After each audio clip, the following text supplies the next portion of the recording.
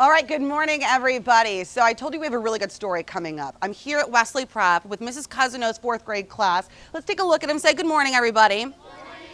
Now, class, I actually have a surprise for you guys. You guys thought I was doing a story just on your program, right? Well, today's actually a Rise and Shiner Friday. This is when we go undercover, because one of our viewers nominated one of these people here as a Rise and Shiner. This is an everyday hero who gets up and makes the world a better place. They have no idea. We've pulled one over on them. So let's take a look at the story, see how they're changing the world, and let them know what they mean. I don't know, I thought you were showing me. I think just start. Making fourth graders care about Texas history isn't always easy, let alone care about the world.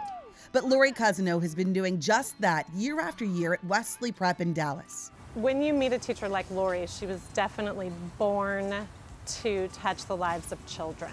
Mrs. Cousino thought we were doing a story on the school where she works, but really we came by to shine a light on her and her mission to find connection in a world that can feel divided. I am from the textures of a torn furniture. This is Mrs. Cousino's Common Ground Experiment, a program she started in 2016, where she challenges her fourth graders to find solutions to society's biggest problems and connect with people who may seem different.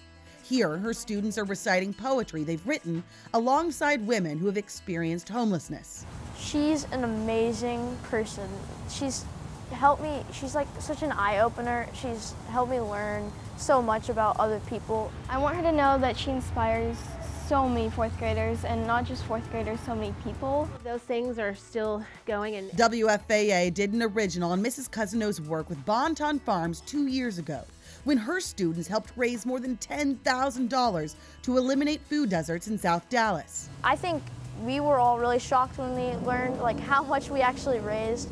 But yeah, as a fourth grader, you can do so much if you really just take the time.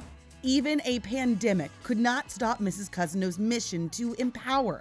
This year, her students are hosting their own podcast, talking to people from all over about problems in our world, and more importantly, about solutions. If we had like 1,000 Mrs. Cousinos, the world would be an amazing place. Everybody, a whole bunch of lives would be changed, and they already are, just from her being a single person. While the reading and the history are certainly important, this teacher's most powerful lesson just may be this: when we look for common ground with our fellow human, we will find it. I think everyone needs maybe the lesson that she gave us. It's a lesson these young people have learned well, and one we could all study more often. Oh my gosh, Mrs. Cousino, this is so tough because normally I come over and hug our Rise and Shiner. It's still COVID, but my main mission this morning is to let you know that you matter, that everything you do matters so much to these children, to their parents, to us watching, to the organizations that you work with. Do you know that you matter? oh goodness, thank you. Yes, I was not expecting this, but thank you. Yes. You're so welcome. And it matters to me. This is like what this is what I feel like I was made to do. So it's an honor, and I'm just so grateful to be able to do this. But oh my goodness, this was such a surprise, and thank you. You're so welcome, so welcome. And we're gonna pan back over here. Class, will you guys wave for us?